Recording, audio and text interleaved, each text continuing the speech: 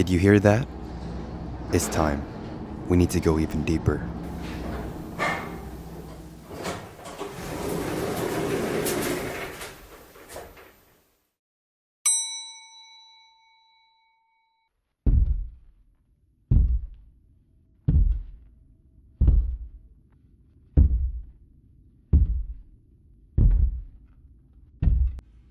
Are you sure about this?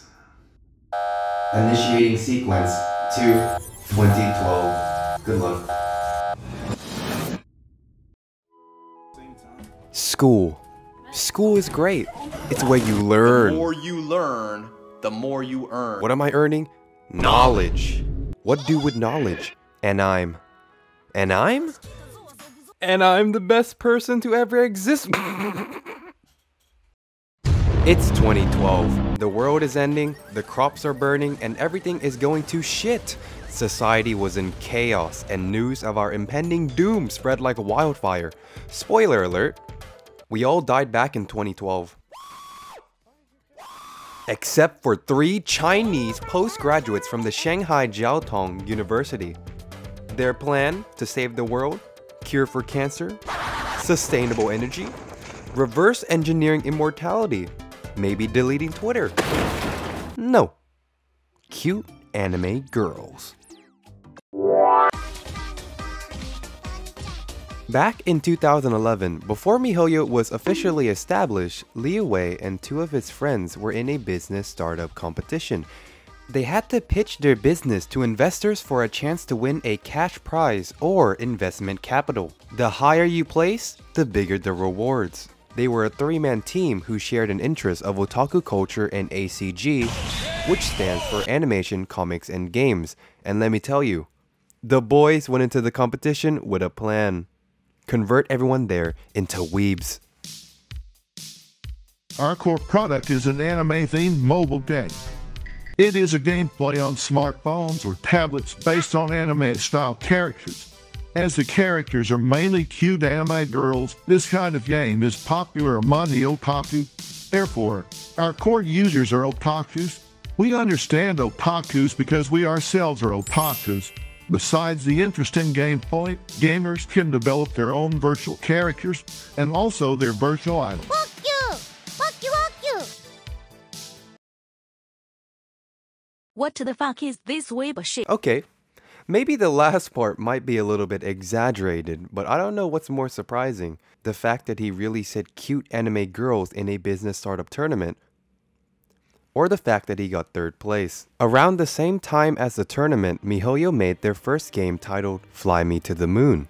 It was only available on the App Store for iOS, and the last update was, let's just say it was a couple weeks ago. So unless you got one of these bad boys, you can't even fly me to the moon. Wanna know what's so good about this game? I'll give you a few seconds. You done? Yeah, it's better than Angry Birds. Yeah, that's right. That boring game where you shoot chickens at trees got nothing. That don't got shit on small jetpack Kiana. And don't take it from me. Take it from the real Pikachu, who said, and I quote, "Get if you like anime." Well, shit. This game is surprisingly fun. It has 4 worlds, each with an okay amount of levels. My one gripe I have with this game is the price. I felt like it's a little too much, but if you like anime, you will like this game. Also, I didn't get bored with this game, which like Angry Birds, and I wanted to finish and get all 3 stars. Well, you heard it here, boy. And there you have it. There it is. miHoYo's first game ever created managed to beat Angry Birds, but then I was like, wondering, 4 stars? Which got me thinking, how much did this game cost that even Pika Wika was like, no. Well, reading some of the reviews, it was like $3. Someone even said that they'll buy the game even if it was $5, so you know what that means. Fly Me to the Moon is the best mobile game of 2011.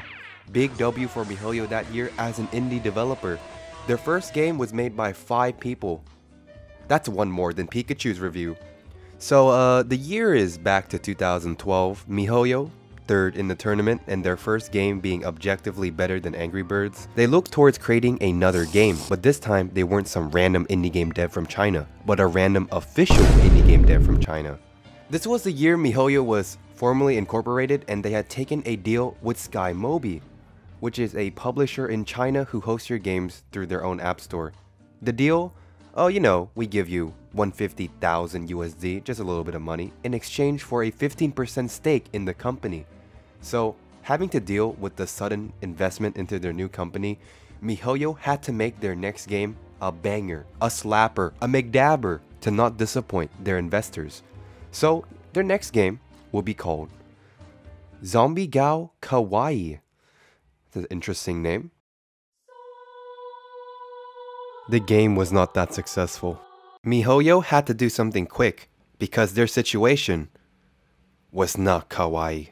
2013 was the shittiest year for miHoYo. Their first game as an official company flopped and the team was living off a salary of 620 USD.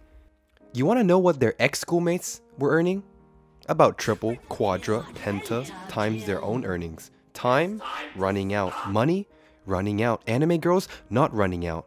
But miHoYo would spend this whole year developing their next game, hoping for a miracle, cause they're gonna need it. Let me ask you a question. What would you do if you were in an apocalyptic world and all of your friends got turned into zombies? Well, obviously, you would open up the App Store or Play Store, Android Rise Up, and you would play Gun Girl Z. They basically took the budget of Zombie Kawaii and maxed it out. Graphics? Max. miHoYo's team size? Increase. Voice acting? Where? Cute anime girls? We do a little bit of cloning. Their budget could use some maxing.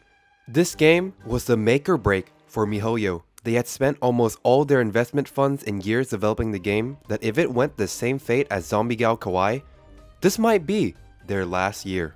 But it wasn't. The debut of Honkai Gakuen 2 in China saw it ranked number 1 and number 9 for the App Store's paid game and popular game respectively. Easy clap. Their other servers such as the Sea and Global weren't doing too bad as well. Their reason for success? Well, they were making an otaku game, so girls are important, said one of the founders. The concept of ACG was blowing up in China around this time. I guess the market for cute anime girls wasn't really a thing yet over there. Wow, they really missed out. You want to know another reason for Honkai Gakuen's 2 success? Should I even tell you? It should be pretty obvious by now, right?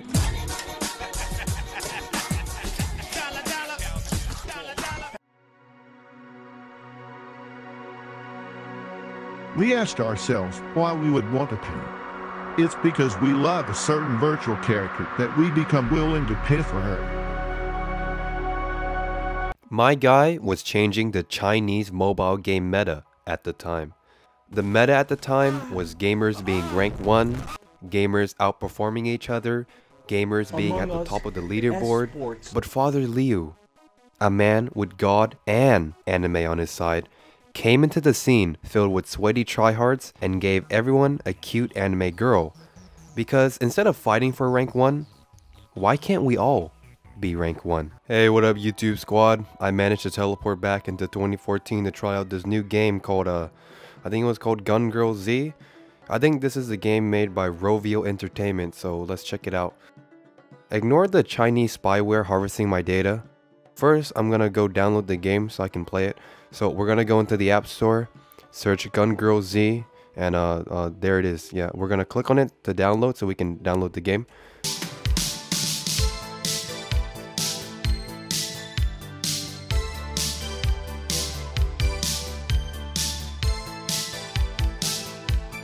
Okay guys, I'm back after finishing the whole Lord of the Rings any minute now. Why am I getting achievement? Well, what do we have here? Kiana returns once again. Woo woo, I will not be a fan of you. For a game made in 2014, it's actually not that bad. I mean, it's better than Angry Birds. I just realized I'm a 2-year-old shooting zombies to find my lost dad. Meanwhile, there's a fucking alien with a hammer.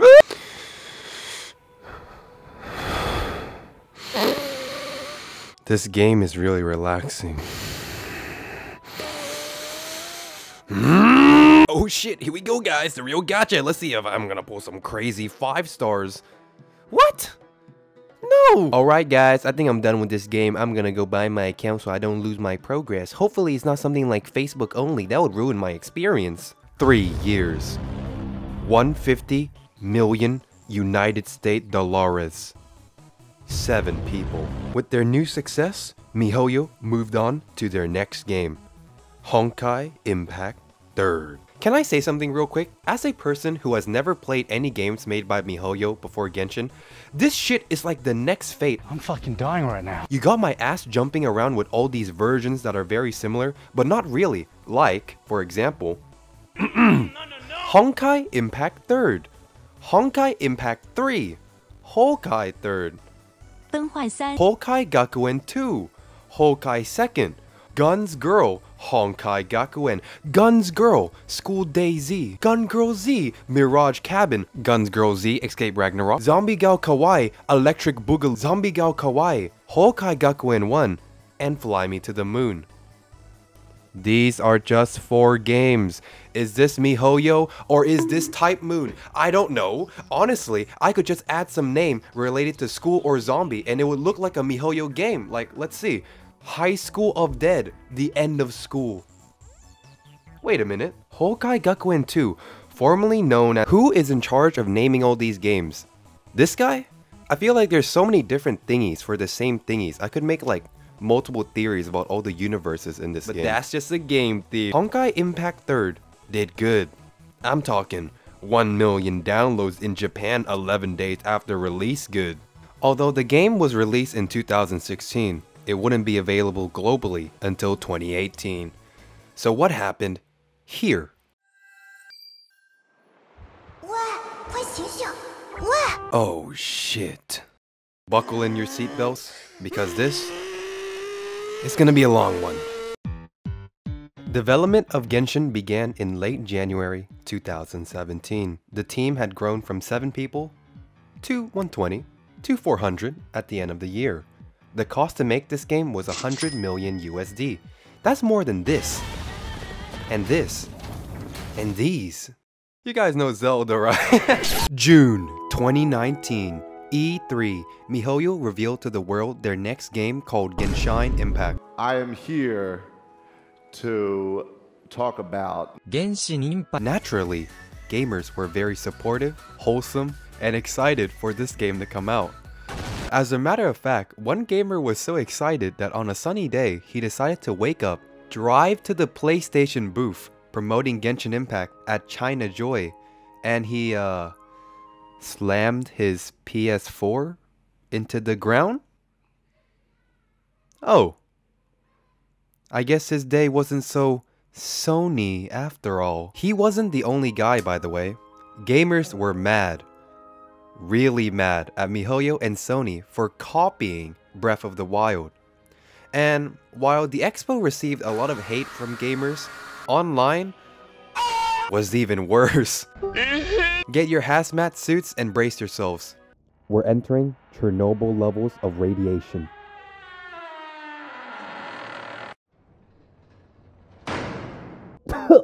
Shit! The air in here smells like dog shit. How could anyone live in here? Anyway, as I was saying, a lot of gamers, especially on China's end, were just radioactive. I looked through some of the Weibo comments about the PS4 Genshin announcement, and I could feel my chair slowly turning into salt from all of the tears coming from these gamers.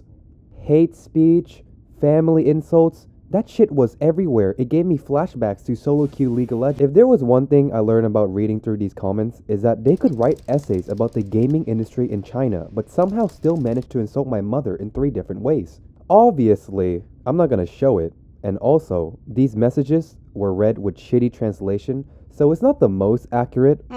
Even if I don't understand Chinese completely, I kinda sensed that my whole family was being attacked. I am convinced that when you are this overdosed on hate, you lose like 99% of your brain cells because someone accused Sony of their crimes for plagiarism when they didn't even make the game. You've been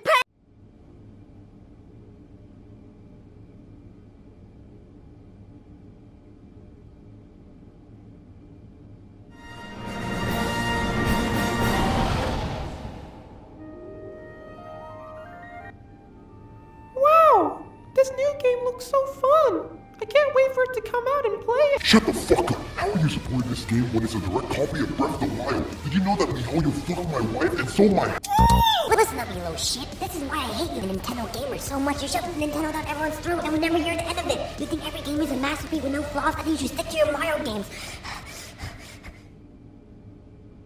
Wow, this new game looks so fun.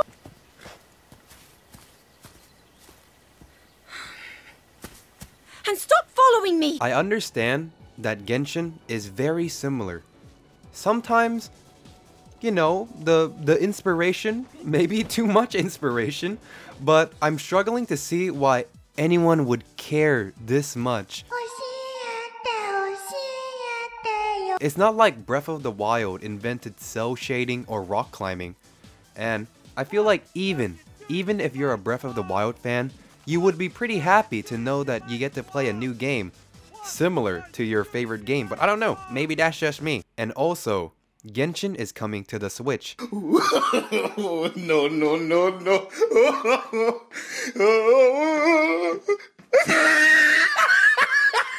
Hi, welcome to the strip club. Hi, welcome to class. Back in 2019, June 25th, miHoYo made a post detailing the production of this game.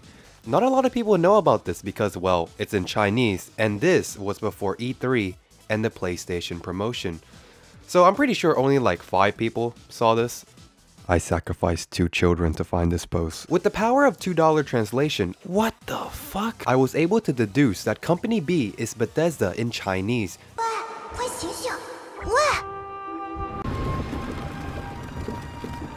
Hey, you. Finally.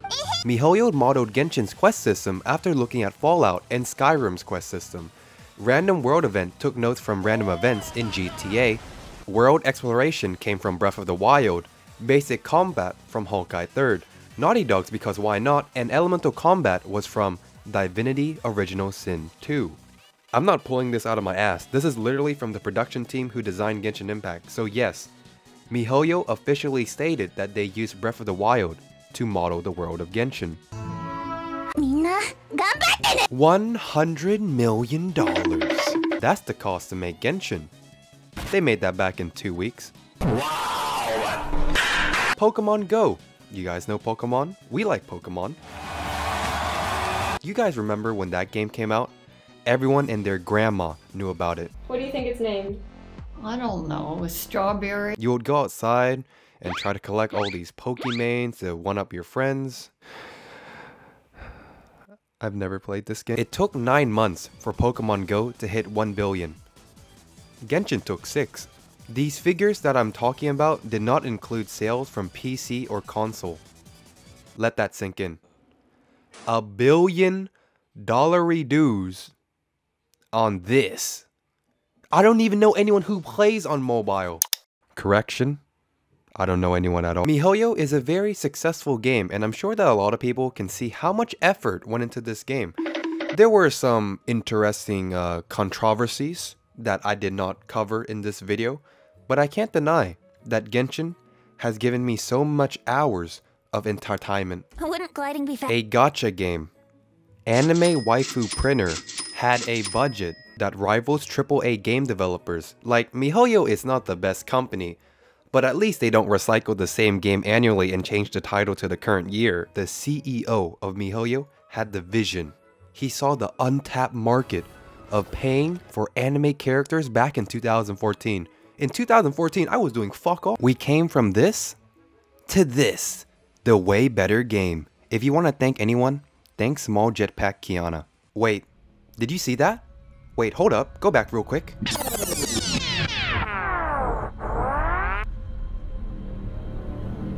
What was that? Enhance. Holy shit! This was here the whole time? Hold the phone. I'm holding it. Let's see here. Fly me to the moon. Fuck!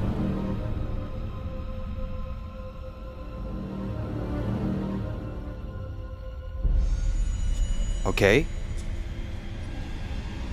Genshin release date. Oh my god! The people who made Genshin are the same people who made Fly Me to the Moon. Coincidence? I think not. Hello there. Thanks for making it all the way to the end of the video. Before you say anything, I know miHoYo has another game called Tears of Themis where you date hot dudes. I just can't be fucked. I've been working on this video for the past months and I'm currently dead inside. Anyways, hope you enjoyed the video. Before the music runs out, thank you for 50k subs. It means a lot to me that you guys watched this dumbass shit.